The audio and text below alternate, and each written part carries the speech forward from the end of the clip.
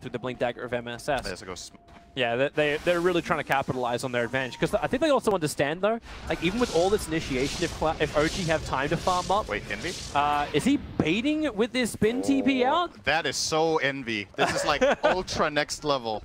I'm leaving the fight, which is the damage we require to actually win the fight, but we'll still win the fight because there's enough confidence in the rest of Cloud9 to not kill off Fly, who's retreating back to the T1 tower. The Lich holding Cold Embrace, he'll get a little bit of levels. Void level 4 is available. They'll still kill off Fly.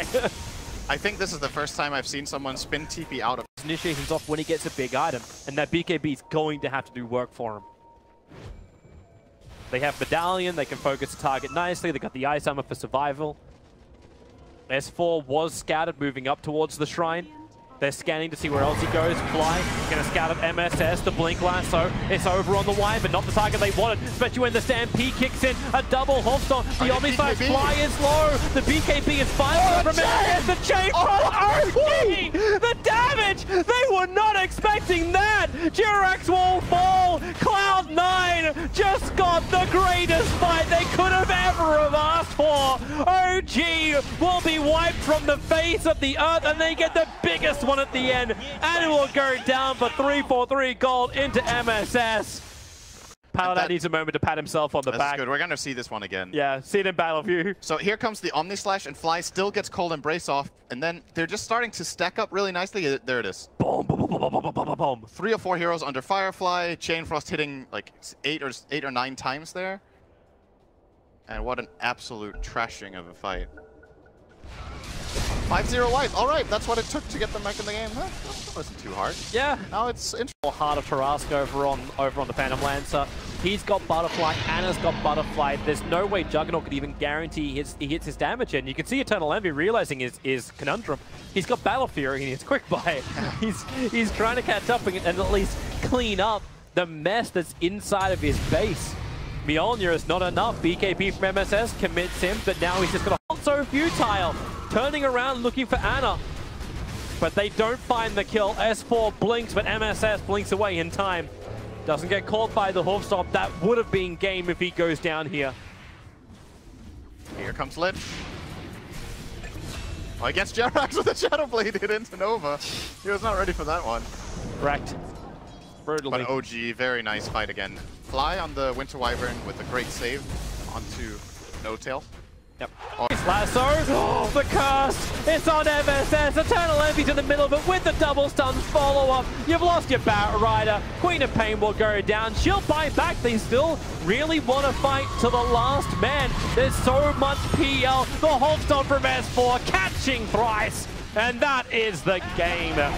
They had to get a clearer message just to ensure it was GG. OG take game 1. It was a nice game.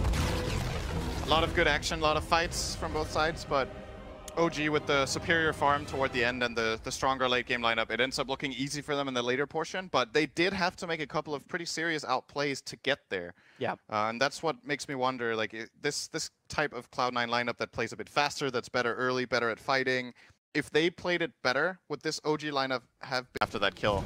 And that can very quickly snowball in this mid lane. We're going to roll in with AUI. Will be dodge. And this time Anna actually got a little bit of vision thanks to the Obs ward, but... Still going to die. Yeah, he's got a couple of one charges up his sleeve, and with the Cold Snap and the Ice Wall... Oh, he missed! Oh, he's going to... Oh, no! Oh, the Slave is a little bit off to the right! Oh, Anna is so good. I think Fata's a bit triggered now. That is so... Oh, my God. It's like, it's one thing that you miss, but you feel like that attack didn't miss because you fired it and you didn't see the missed tech on a level 5 Invoker.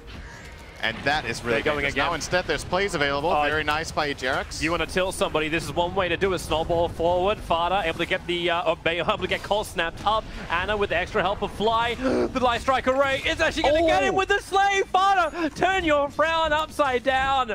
They'll get both. The Fire Rat as well as the Master of Magic. Easily ended in Cloud9 kills, but got outmaneuvered and outplayed in both occasions, and they also defend their tower this way. OG barely took any damage on that, and they claimed their own. No Tail got that one. TP out for Pi, he will be fine. Okay. Oh, Sunstrike. Oh, yep. Oh! Boom! Got him! Это просто! Нечто. Now rush.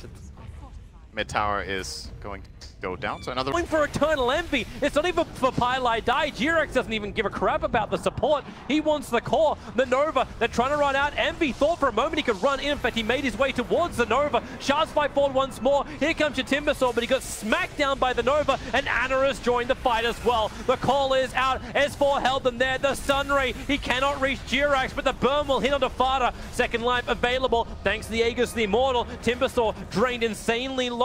AUI wants something more. Notel on the run back out. All of OG are trying to run out, and Notel hides in a crevice. They don't see him. They have no idea. Clueless is the name of this movie. Cloud9 need detection, man. Like this Glimmer Cape and this Ghost Walk is doing so much. I think they tried. They put a sentry ward down the middle. He can't even chain away. The Tornado, at least his Yule set will protect him from that. The Sunstrike somehow manages to hit the eye of the Cloud9 4-hero Needle. Oh, confidence from Envy. Call from S4, ineffective. the problem is for Cloud9 that they're not accomplishing anything. They're just losing towers. Yep.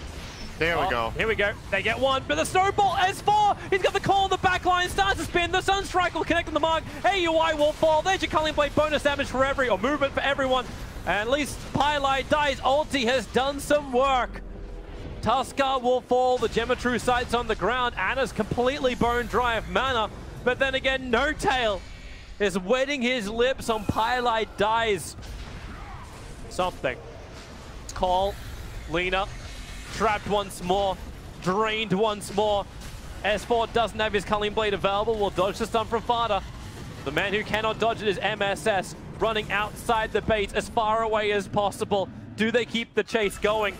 It looks like Pugner wants to, sees the TP and then realizes they come back. But they've already taken the top, they've already taken the mid. Has himself a full-size device, already replacing the slot. And Fada piglet it up. S4 will get the call, perfect chain control, and GG is done. OG had a brilliant one in their group stage at TI6, and they're off to a pretty good start with this 2-0 victory over Cloud9. Yep, there's still some of those classic OG moments in this game. I think when OG go far in tournaments or even win them, I think the two most deciding factors are that they're very good at understanding when and how to fight, and they set up good conditions to take the fights under. And the other thing is they just have this clutchness in their support duo. Very good at playing save style, at making very quick reactions and quick moves. In this game, I think the Tusk and Axe both